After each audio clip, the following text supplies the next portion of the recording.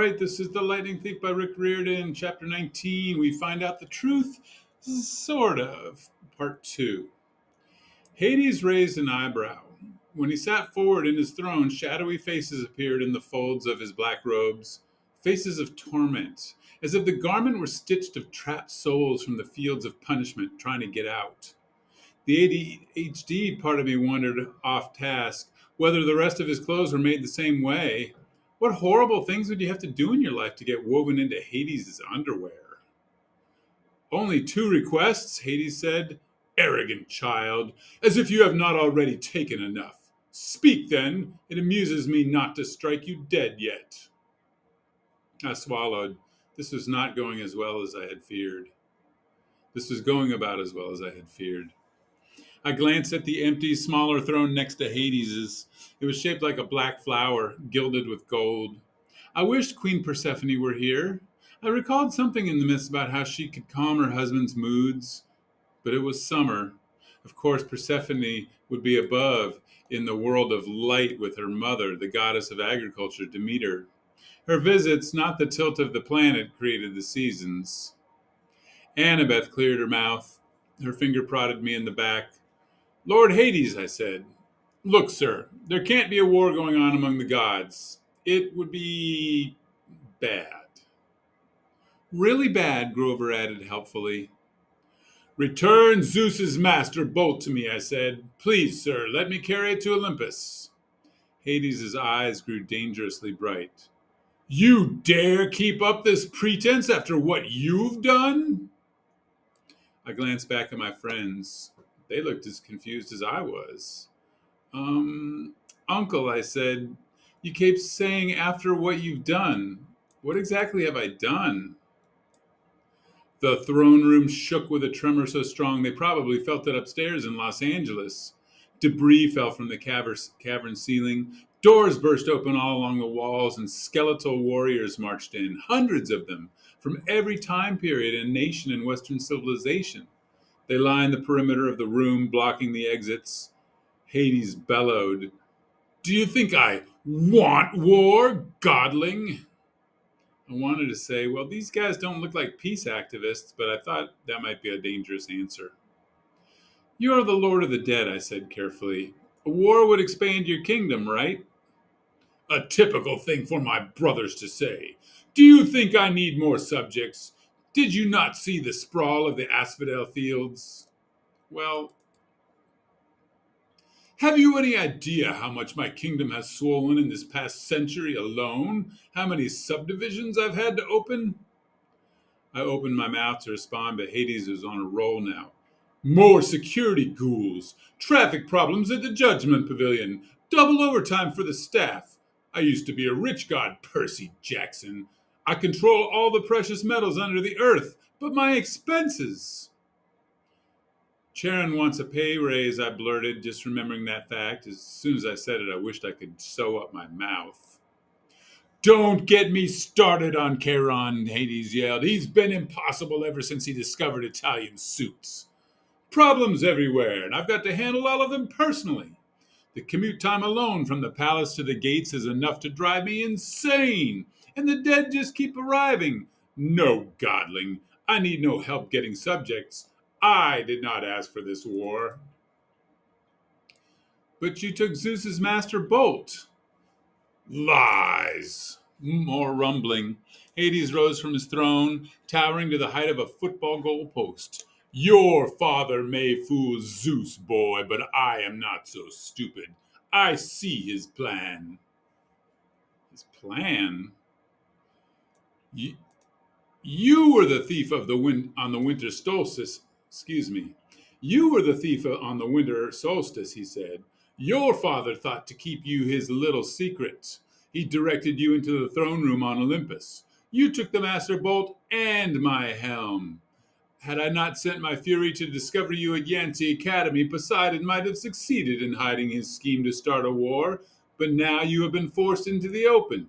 You will be exposed as Poseidon's thief, and I will have my helm back. But, Annabeth spoke. I could tell her mind was going 1,000,000 miles an hour. Lord Hades, your helm of darkness is missing too? Do not play innocent with me, girl. You and the satyr have been helping this hero, coming here to threaten me in Poseidon's name, no doubt, to bring me an ultimatum. Does Poseidon think I can be blackmailed into supporting him? No, I said. Poseidon didn't. I didn't.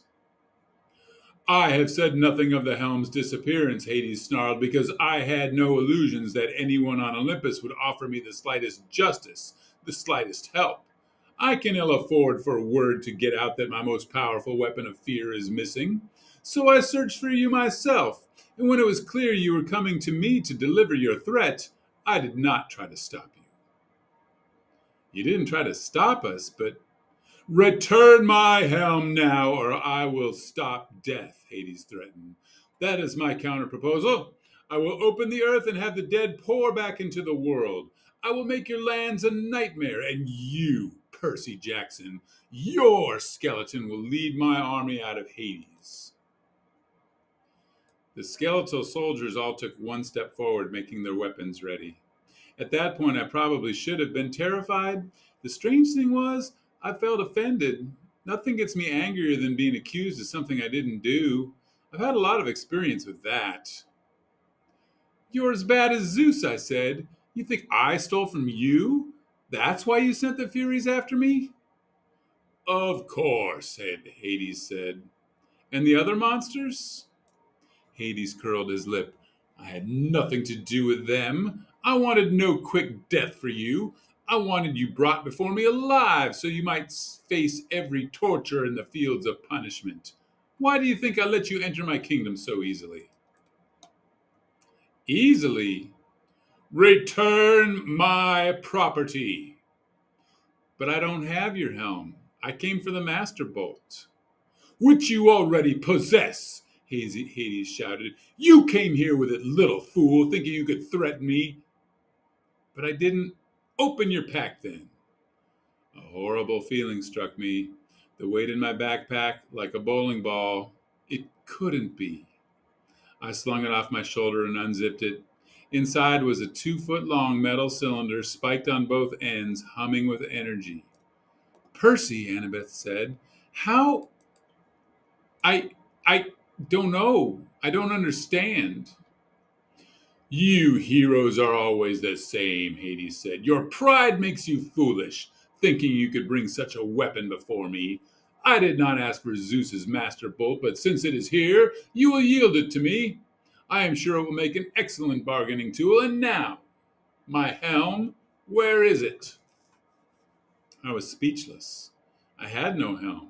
I had no idea how the master bolt had gotten into my backpack.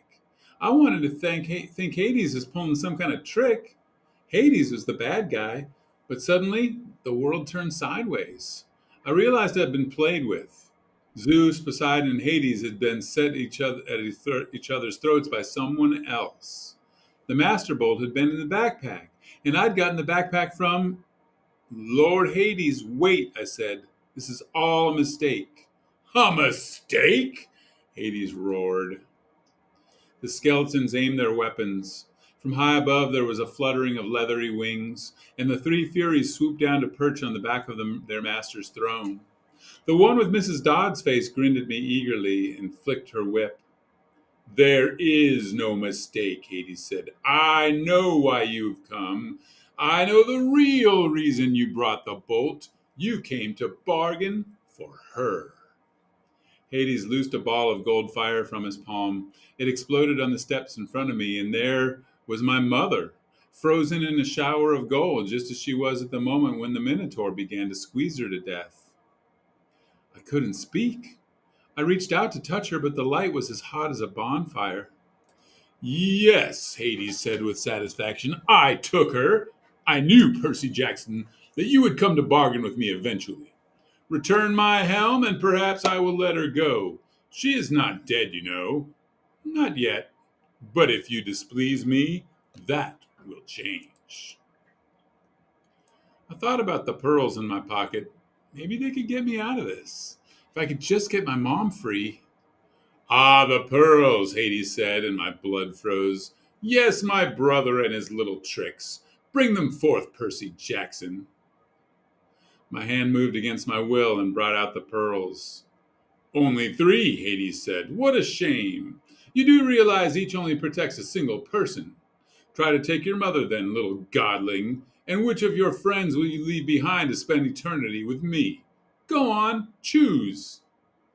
Or give me the backpack and accept my terms. I looked at Annabeth and Grover. Their faces were grim. We were tricked, I told them. Set up. Yes, but why? Annabeth asked. And the voice in the pit. I don't know yet, I said, but I intend to ask. Decide, boy. Percy, Grover put his hand on my shoulder. You can't give him the bolt. I know that.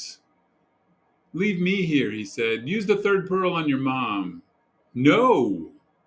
I'm a satyr, Grover said. We don't have souls like humans do. He can torture me until I die, but he won't get me forever. I'll just be reincarnated as a flower or something. It's the best way. No. Annabeth drew her bronze knife. You two go on. Grover, you have to protect Percy. You have to get your searcher's license and start your quest for Pan. Get his mom out of here. I'll cover you. I plan to go down fighting. No way, Grover said. I'm staying behind.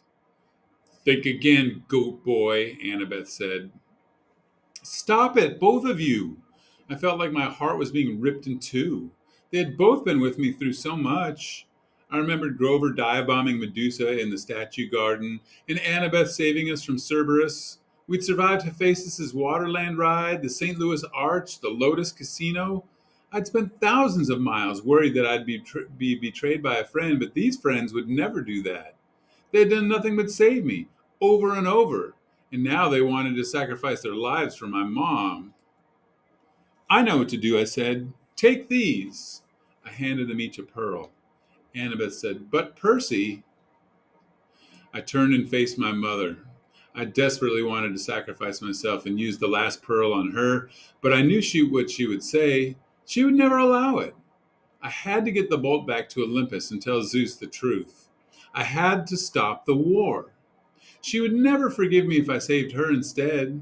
I thought about the prophecy made at Half-Blood Hill, what seemed like 1,000,000 years ago. You will fail to save what matters most in the end. I'm sorry, I told her. I'll be back. I'll find a way. The smug look on Hades' face faded. He said, Godling! I'll find your helm, Uncle, I told him. I'll return it. Remember about Charon's pay raise. Do not defy me. And it wouldn't hurt to play with Cerberus once in a while. He likes red rubber balls. Percy Jackson, you will not. I shouted, Now, guys! We smashed the pearls at our feet. For a scary moment, nothing happened. Hades yelled, Destroy them! The army of skeletons rushed forward, swords out, guns clicking into full automatic. The Furies lunged, their whips bursting into flame. Just as the skeletons opened fire, the pearl fragments at my feet exploded with a burst of green light and a gust of fresh sea wind. I was encased in a milky white sphere, which was starting to float off the ground. Annabeth and Grover were right behind me. Spears and bullets sparked harmlessly off the pearl bubbles as we floated up. Hades yelled with such rage the entire fortress shook, and I knew it was not going to be a peaceful night in L.A. Look up, Grover yelled. We're going to crash. Sure enough, we were racing right toward the stalactites, which I figured would pop our bubbles and skewer us. How do you control these things? Annabeth shouted. I don't think you do, I shouted back. We screamed as the bubbles slammed into the ceiling and darkness. Were we dead? No, I could still feel the racing sensation. We were going up right through solid rock as easily as an air bubble in water. That was the power of the pearls, I realized. What belongs to the sea will always return to the sea. For a few moments, I couldn't see anything outside the smooth walls of my sphere. Then my pearl broke through on the ocean floor. The other 2 milky spheres, Annabeth and Grover, kept pace with me as we soared upward through the water. And kerblam! We exploded on the surface in the middle of the Santa Monica Bay, knocking a surfer off his board with an indignant, Dude! I grabbed Grover and hauled him over to a life buoy.